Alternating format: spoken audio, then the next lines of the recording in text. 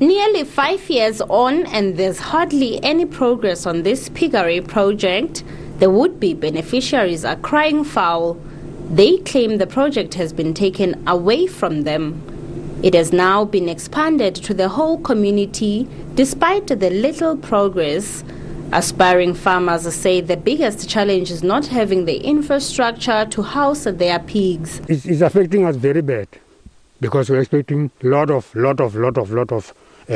improvement for our community as well.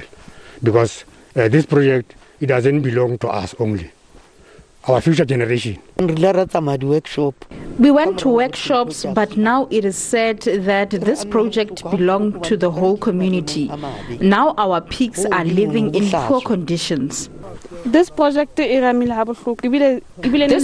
has affected us very bad. My mom passed on. They have been attending workshops to no avail. Even now, animals are there. We're just waiting for the project or proper infrastructure. We also calling for assistance with the market, where we can take our animals to. We thought municipality is going to assist us. In 2017, the Mangaung Metro Municipality allocated about 1 million rand for the project. 400,000 rand of that money was paid to a contractor, but not much has materialized.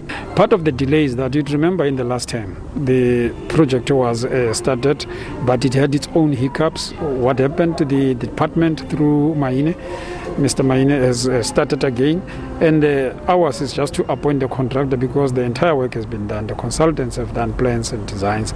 So all that has to happen in this financial year, meaning that ours is just to appoint the contractor so that people on the ground can start with this Piggery project.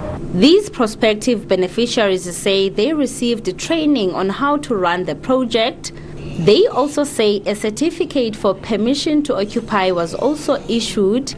Aphumelele Mdlalane, SABC News, Thaba Nchu.